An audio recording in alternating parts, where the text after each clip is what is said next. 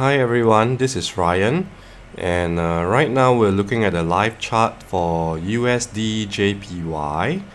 Alright, so this is a trade review for USDJPY daily breakout technique. Okay, so I put a red arrow here to indicate this is today's candle. Alright, so let's take a look at the H1 chart. Before we go to the H1 chart, we can see that yesterday's low, right, was 109.018. 109.018. So we're going to do a pending sell stop at 109.018. Stop loss 109.218.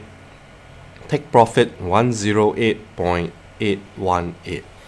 So let's take a look at the H1 chart to see how this trade turned out. Right, so the trade was triggered quite early in the morning, around 5 to 6 a.m. and in the same candle it hit the TP of 20 pips. So that was very fast.